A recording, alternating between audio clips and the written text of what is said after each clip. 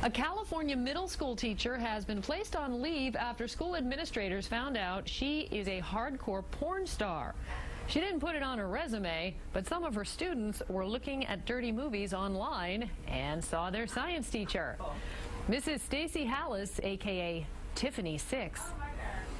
It's not a crime to be in X-rated movies, but the superintendent of Haydock Middle School says it's a matter of moral turpitude. The district has sent parents a letter asking them to discourage their kids from looking at inappropriate websites. And that brings us to number 11, and 11 is weather. Do you want me to stretch, Mr. G, to give you time to stop laughing? Keep going.